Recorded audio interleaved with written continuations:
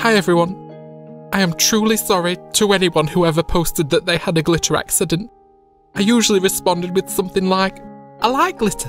Take a picture. You made a memory. I am so sorry.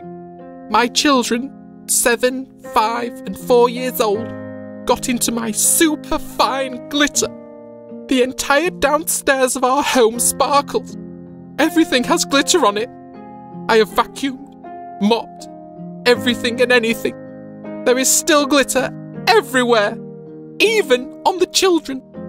It wouldn't go away. So once again, I am truly sorry for making light of your glitter disaster. You just have to burn your house down now. Spiders would be better. Seriously? Spiders can be exterminated. Glitter is the herpes of arts and crafts.